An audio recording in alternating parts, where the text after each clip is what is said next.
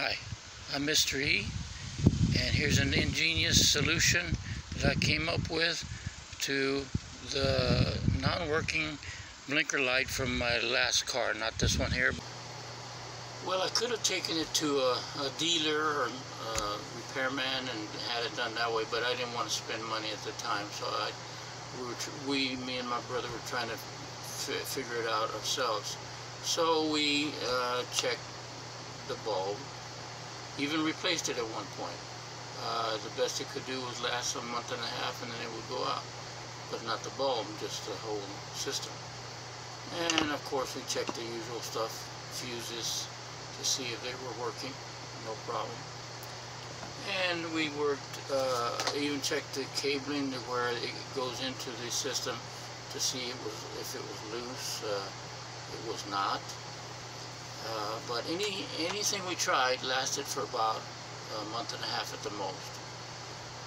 So I figured I had to do something about it, and so I claim to be a savant, so I put my savant thinking cap on to really come up with an ingenious solution.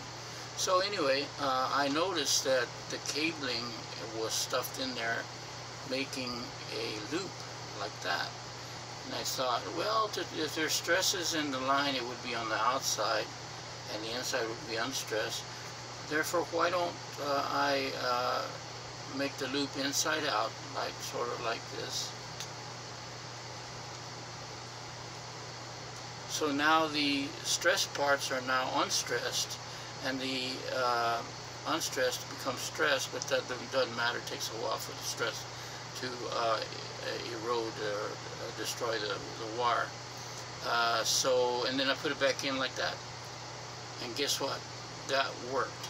That worked at least from 6 months to a year, and then I turned in my car for the one I've got now. Anyway, that's my ingenious solution to a bad blinker light.